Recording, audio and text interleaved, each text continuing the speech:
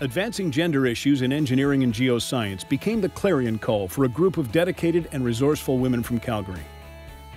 Formed in 2013, the Calgary Women in Klohn Committee is a grassroots employee resource network that regularly organizes events for women, focusing on everything from skill advancement to mentoring.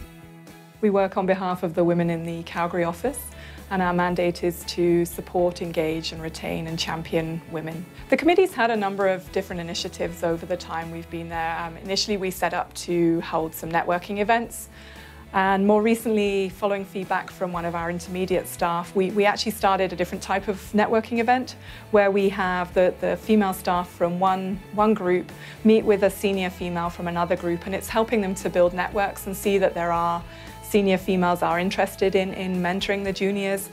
Working with female colleagues has really helped me because you kind of see them where they are, but you don't get any of the backstory of how they got there. And so when you get to talk to them about it and hear about some of the choices they made and the things that they've learned, it really kind of helps you be able to visualize yourself kind of doing those things and getting to that point.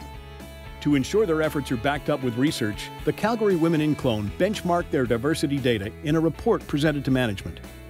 Another initiative we had was a diversity report that we prepared in 2014.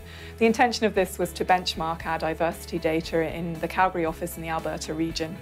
And the reason we felt this was important was that without knowing what our data is, it's impossible for us to say whether we're doing okay, whether we have a diversity problem or not.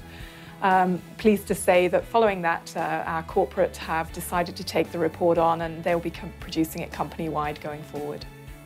I think it's important that we continue to mentor so that we continue to bring up more female engineers into the profession.